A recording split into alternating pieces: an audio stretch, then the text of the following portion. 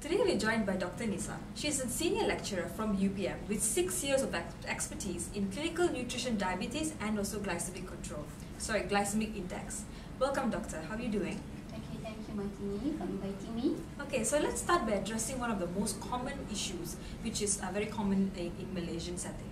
So what causes diabetes? Is it sugar or is it rice? Oh, okay.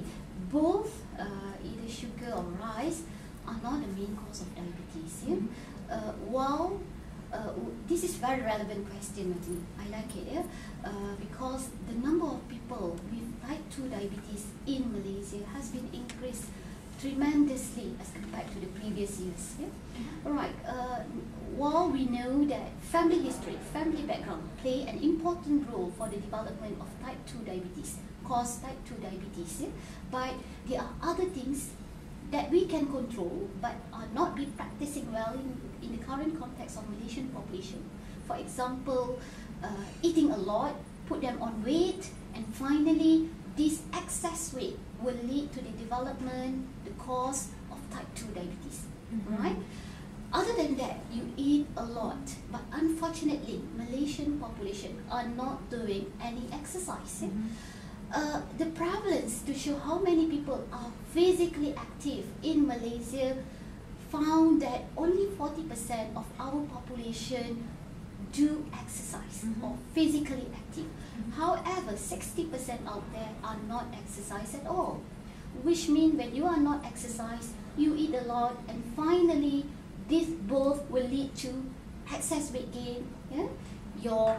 You put a lot of weight and finally you are either overweight and obese, and this is the main cause for the type 2 diabetes in Malaysia. So to summarize, diet and physical activity plays a very important role in prevention of diabetes as well. So true. Okay, so moving on to our next question. Doctor, when you meet patients with diabetes, right, what are some of the common issues which is pertaining to nutrition which they usually face, people with diabetes? Good question, Martini. We have a dual problem. Yeah? Our people with diabetes, when they come and see us, it's not only about presenting not good glycemic control, not good glucose control. Yeah? They are also having obesity, yeah? And also have huge waist circumference. In my experience as a clinical dietitian in diabetes, yeah, there's only about less than 20% who were able to achieve a good glucose control. 60 to 70% of people with diabetes out there are presented to us either overweight and obese, yeah? And also have huge waist circumference.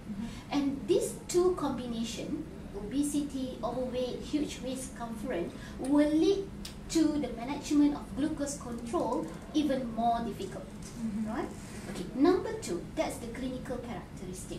Number two, they are also presented to us when they come to see us. We look into the dietary aspect. Even though they claim, people claim that they are following the diet, but when we do the analysis, they are actually not. Yeah? What are the culprit in their diet? Number one, they eat excessive carbohydrate. Yeah? Rice is full rice, full plate. Yeah? That's the main contribution to high blood glucose level. Number two, the intake of fruits and vegetables are very limited, which finally lead to very low fiber intake in our diabetic population.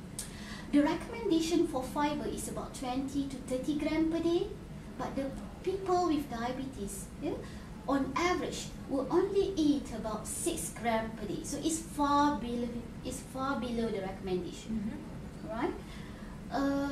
Second thing, when they eat, we eat a lot at one time. Not only a lot at one time, we also eat frequent meal. Yeah? You know, that's the current trend. So that's making the dietary compliance or adherence even more difficult. When it comes into physical activity that you mentioned earlier, the important role of managing diabetes, they are also not doing exercise. They are also not physically active. Yeah? Only 20 to 30% of patients with diabetes from my research found that they are physically active. the rest out there are not. Very sedentary. Yeah? So with all of this combination of lifestyle behavior, which finally lead to poorly control of glucose level in people with diabetes. So to summarize things again, so one of the best way to manage diabetes is through proper physical activity, proper diet, and also maintaining a proper blood glucose level. Is that right? Yeah. So I hope we all got that message. And that brings me to the final question for you, Dr. Nisak, over here. So when you meet people living with diabetes, as a dietitian, how do you work together with them to manage? Very valid question. Okay, when you diagnose with diabetes, the main important thing that you should request from your doctor is to have referral to a dietitian. Because studies have shown that people who are newly diagnosed with diabetes, they are the one who will do very excellent in managing glucose control if they got early referral to the dietitian. Right? So early referral to a dietitian is very, very important. Once you got diabetes, your life, your dietary aspect, your physical activity will be changed. You will also maybe be put in many diabetes drugs, where it will perhaps it will absolutely interfere with your lifestyle. Right? Therefore, the combination of drugs, dietary aspect, physical activity, and the most important thing, lifestyle behavior change, is a good combination of managing type 2 diabetes. Yeah? Right. When it comes into the diet, you have to be very, very clear whether you want to prevent or you want to manage type 2 diabetes, because these two conditions has different management aspects. So for people with diabetes, already confirmed, already diagnosed with diabetes, the main focus is of course to make sure you have appropriate amount of carbohydrate. Source of carbohydrate like rice, bread, vegetable, fruits, that must be counted properly. If you think about sugary aspect, sugary beverages, sugary foods, it can be taken, but with the advice of dietitian, because we know when you take sugary food and beverages, this is zero nutrient, it's only contain calories. When you take it excessively, they will actually lead to body weight gain. And this body weight gain, as I mentioned earlier, will make your diabetes control even more difficult. Right. Number two, fiber play an important role as well, not only managing diabetes, but the most important role of fiber is to help you managing lipid profile, your cholesterol level. We know that the main cause of death in patients with type 2 is not glucose, but heart attack. And therefore, it is very important for the patient to have good dietary fiber. For example, you can make it your rice, your white rice together with the brown rice, you mix, and this will actually enhance your fiber intake. Not to forget, make sure you have enough fruits in a day. You have a lot of vegetables, limit your fat, and with this combination will help you at the initial management to achieve good glucose control. While you have taken care very properly in terms of nutrition, but you not exercise yet, is not be able to achieve optimum glucose control.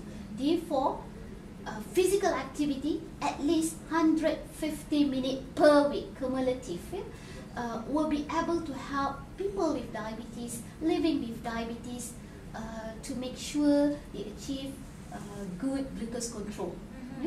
Achieving good glucose control is very important to make sure you reduce your risk of getting diabetes related complication, for example heart disease, renal problem, blindness, amputation.